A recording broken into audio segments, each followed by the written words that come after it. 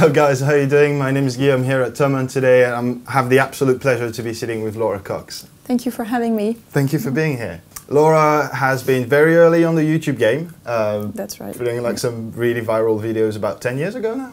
Yeah. It feels like a really long time. It's already 10 years. But I mean, since then you've established yourself not only as a massive guitar player, but also as a songwriter and a touring musician. Yeah. Now my main activity is touring with my band, and I'm really happy with that. Cool. That's what you're doing at the moment. Yeah, we are touring Germany at the moment, and we had a day off, so we stopped by, and happy to be here. Thank you so much. Yeah. That's not much of a day off, but no. it's pretty cool. If someone who didn't know you went to come to a show, what kind of music should he expect? Is it your own songs? Is it a bit of everything? Yeah, some people think they're going to hear what I upload on YouTube, some classic rock covers, but I don't want to do that with my band. It's all about original songs, classic rock song. We like to define our style like Southern hard blues. So yeah, yeah, it's our songs, cool. Classic rock show. Okay, did you write that as a band, or are they your songs? And did you find musicians on the way? It's a band. I mostly write with the other guitarist, Mathieu. So we started the band together.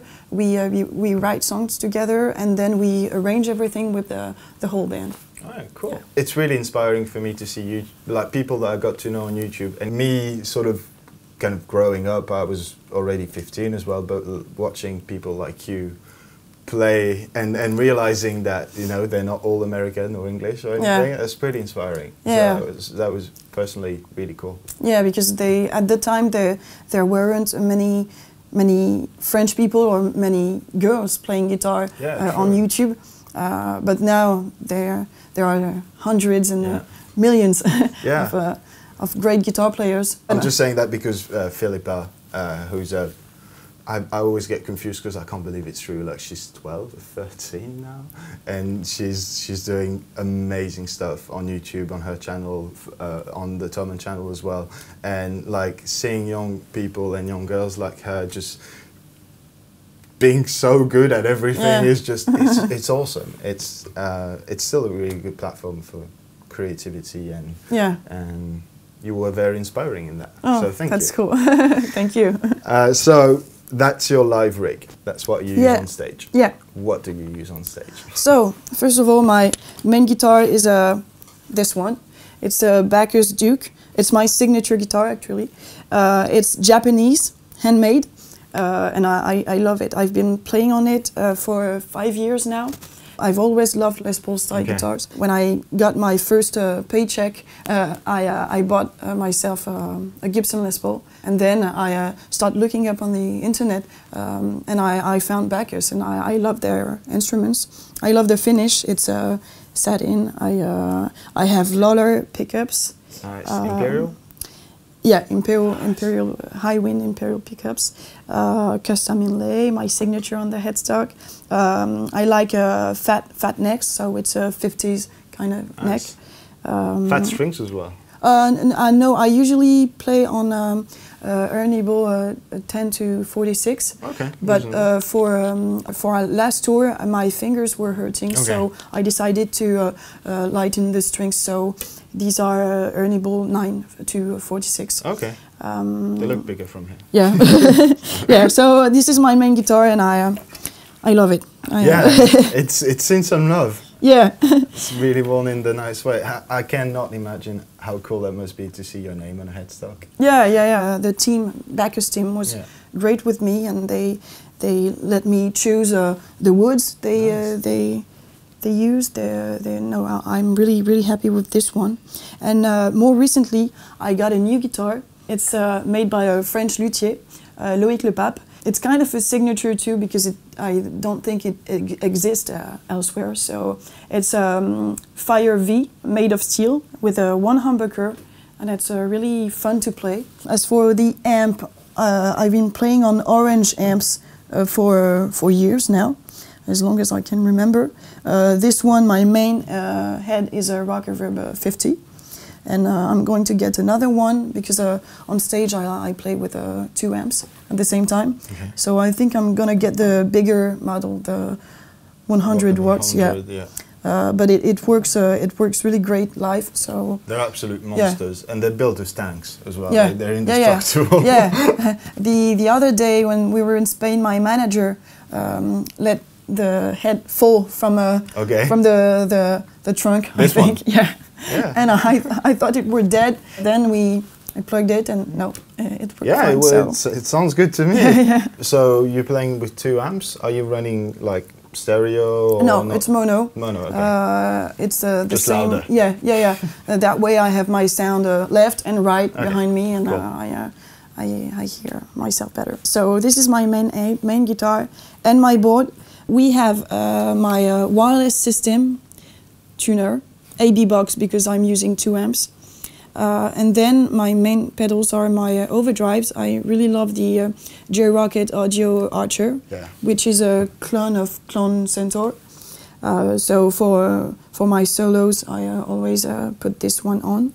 I have the Solo Dallas Storm, which I mostly use for a bigger rhythm section. My bass sound.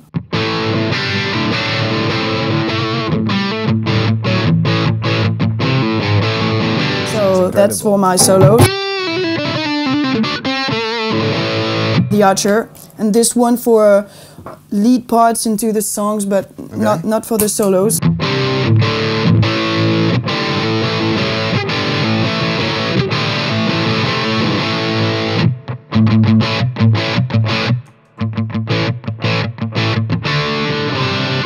So I feel better with this one on it. It's very often on. Okay, yeah, it's a bit less forgiving. I mean, it adds. Yeah, this one is less gainy, and this one more for the solos. I need some extra juice. Yeah, I mean the Archer works for everything. We use it on the big board here, and it's just it's great. And I've got my little wah pedal.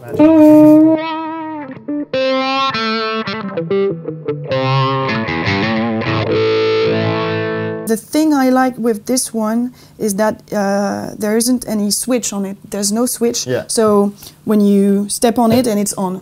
So it's with the heels on stage, it's really easy to use. I can only imagine. And my volume boost for my solos. So when I play solos, I have to activate this one and this one. So you're running the boost in the effects loop? Yeah, cool. Because otherwise I don't have the volume boost. I really need the volume. Yeah. That's cool. I don't see a lot of people doing that, like boosting in the loop and just that. Yeah, I have to because if I don't have that, no one will hear me play. Yeah, because the guys playing behind me. No. You're just like boosting the power amp. Yeah. Okay. That's really cool. This one is a delay, analog delay by Anna Sounds, a French company, which I really like. I mostly use it on some slow songs, just for some parts. I don't use it on everything. Lead? Yeah, it's on some leads. Okay. And it's I set it pretty short. It's not a really long delay. Okay. And I like it that way. So.